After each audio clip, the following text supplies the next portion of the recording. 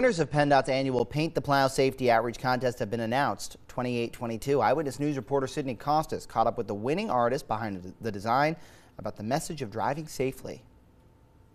It was definitely different and very untraditional, like I never heard of this before. Julia Gorel is one of the local high school students who was tasked with designing PennDOT plow trucks in this year's Paint the Plow Contest. The annual contest brought together 13 schools in PennDOT's District 4 to see who could come up with the most creative design, showcasing this year's theme, Put Down the Device in Snow and Ice. It just enhances public awareness of the program, promotes safety for us, and gives a greater appreciation of both PennDOT and the school's arts programs. Every school involved took a different approach to tackling the project. At first we did a sketch, and then we traced it onto the plow, and then we painted it, and it was really enjoyable. The students use paints that we don't usually use in the classroom, but they really enjoy doing it.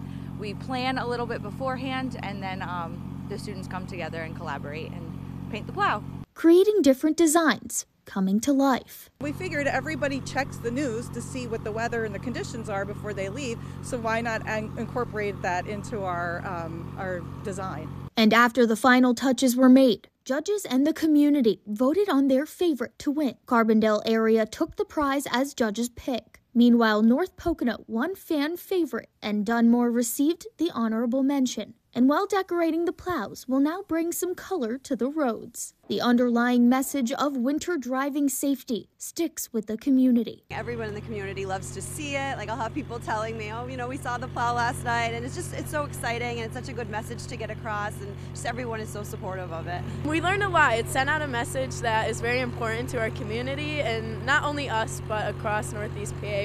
We want to promote safe driving. In Dunmore, Sydney Costas, 2822 Eyewitness News. You can head to our website, PAHomepage.com, to see the other 9 schools that designed plows for the contest.